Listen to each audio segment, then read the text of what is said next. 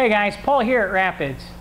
The single largest category in commercial refrigeration in the restaurant industry is the reach-in refrigerator.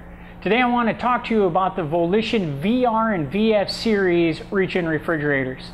We have two-door units that are 49 cubic feet inside, like this one. And then there's also the 23 cubic foot single door refrigerators and freezers that are going to be half this size. They pull from the left side to the right. So imagine this thing cut in half. These things have been designed and engineered for heavy duty commercial use. And we find that in all sorts of ways. First off, we notice that, again, like most of the Volition line, we're almost entirely made out of stainless steel. The sides, the doors, the top plate here, the grill, all of this is made out of stainless steel on the exterior. The box has 2-inch foamed in place polyurethane insulation throughout it. Not only does that make it structurally very, very sound and strong, but it's also going to help prevent heat loss inside the box or your cooling going out because of that really thick, good insulation.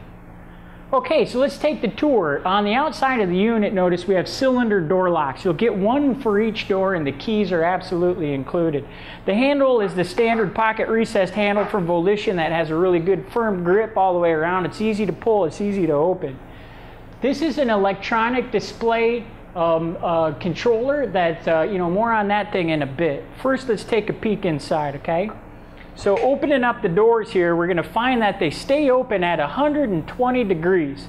This is going to make it easier for you guys when it comes to loading products. You can take a stack of boxes, put it here, doors open. I'm trying to get in this side. I can open it and I don't have to worry about holding it open with my tush. I can just take stuff and put it in there very easily. The doors themselves have this rubber gasket. This is a magnetic compression gasket with a barb style insert, so it's very easy to replace this thing. That alarm is signifying that the door is open. You look up on the display panel here, it also shows me that the door is open. It's going to remind you every once in a while that you left the thing open so you don't lose all your cooling. While we're on that topic, I might mention that when the doors are open, the light turns on. This is a compact fluorescent bulb inside here, inside this cover. So the light turns on and the fans turn off. Okay, that's important because when the doors are open, you don't want it to push all your cold air out. The main power switch is right here. I'm going to turn this thing off so we don't have to listen to that alarm anymore. Okay, but that's going to actually turn off the cooling unit, but obviously the lights remains on. Okay. So back to these doors, notice that we have stainless steel on the interior door liner too. That's uncommon for commercial refrigeration. A lot of people will actually cut corners, cut costs, cut expense by using plastic or aluminum. Not Volition. Stainless steel on the door liners, the sides of the unit, the back, the floor, everything inside is stainless steel, including the blower housing. Take a peek at this mullion. This mullion also is 2-inch foamed in place polyurethane. That's a big deal. A lot of manufacturers will cut some cost here too by using a foam board instead, maybe not as thick. The door frames themselves have a perimeter door heater on it. That's going to prevent condensation, especially in high humidity areas or humid times of year. So you don't have to worry about all the condensation building up. That's available on both the refrigerators and the freezers.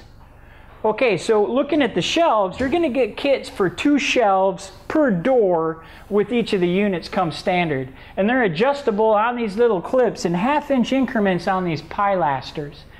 If you require more shelving because you have, lower profile product you want to pack in there, accessory door or shelf kits are absolutely available for purchase. In the back of the unit, take a look at this. This is a product guard.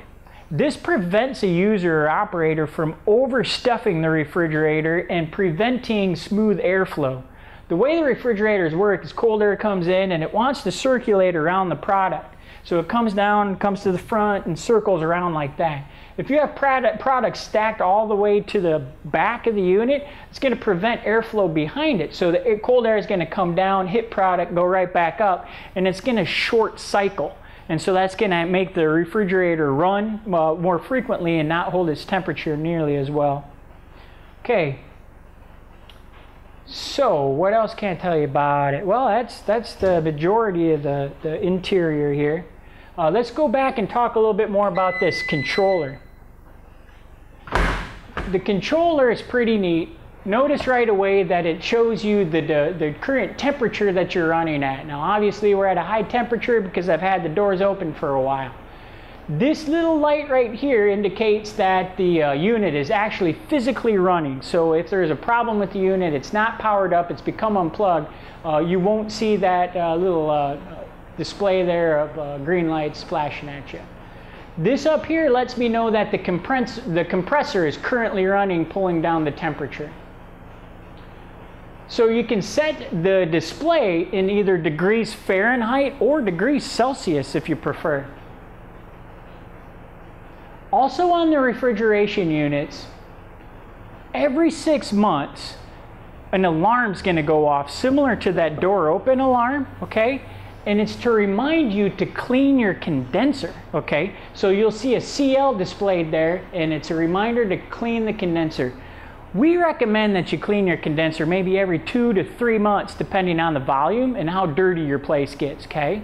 But in the event that you forget, you keep pushing it back, you're not checking your calendar, this thing's gonna straight up remind you that it's time to clean it. Now there's a little reminder underneath the controller here. There's a sticker on the bottom that tells you how to reset your condenser cleaning alarm. All you do is you hold mode and you hold verify here for a couple of seconds, I think 5 seconds, and it'll reset. And then 6 months later it's gonna go off. Now what I recommend you do is when you first plug this thing in, you're going to want to reset that condenser right away. Okay? Otherwise, who knows the first time it'll go off, because we don't know how long it took to get to your establishment before you got it actually installed, especially on a new build. So right away you want to plug it in there, reset that condenser cleaning alarm. Now condensers, it's a big deal to clean these things, right? Because how refrigerators work is they don't actually create cold. What they do is they remove the presence of heat, thus making the cavity cold. And they do that by taking and pushing that heat through the condenser. And there's a fan that actually spins, and that fan can, well, it's going to grab anything you got floating around in your kitchen, and that can be like flour as well as grease and some of this other stuff, and gum up that condenser, making it harder for it to dissipate that heat from out of the box and making it run efficiently. So when you clean the condenser, it's easy to do. You got 2 sets of screws on each side of this grill, and it's going to lift right off. And then you can brush it off or use a vacuum to get any dust bunnies out of it. In event that you got, more grease, because that's the way your kitchen operates, you might want to use a condenser cleaner chemical. We sell a spray that you can apply to that, and that'll dissipate that grease. So that's super simple to do. Now, on the freezer units, they also have an automatic defroster controlled by the controller here. Now, the defroster is going to go off. It's set to operate 4 times a day, and it's time initiated and temperature terminated. And you can actually set the times that you want this thing to go into defrost mode. It's not a bad idea to do that right away on your initial setup, so you know that the thing isn't going to go into a defrost mode during the peak time. Also, the freezers have a rapid pull down function. So, a lot of times we get stuff off the truck, or we're transferring it from a walk-in, and it might sit a little bit before we can get to packing it into the freezer, and it may start to thaw a little bit just, hanging out here. So you can turn it into rapid pull down mode right away, and the refrigeration is going to run at 100% until it pulls that stuff back down to 10. So that's a neat option. Also notice that we do have these 4-inch casters. These are stem casters. They are included with the purchase. 2 of them are locking casters. Highly recommend you put the locking ones on the front of your unit, so once you move it into position, it's easy to lock it into place instead of trying to dig your foot around to the back. Locking them into place makes sense because with the door opening and closing and shoveling boxes, they can move a little bit. But to then move it out to clean, the floor underneath, it's very simple. On these 4-inch casters, you got really smooth movement.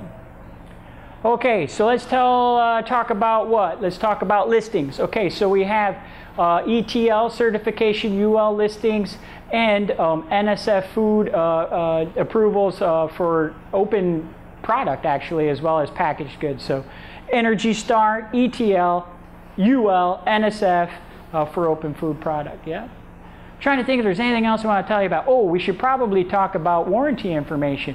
These things are backed by a 1-year parts and labor warranty with 5 years on the compressor.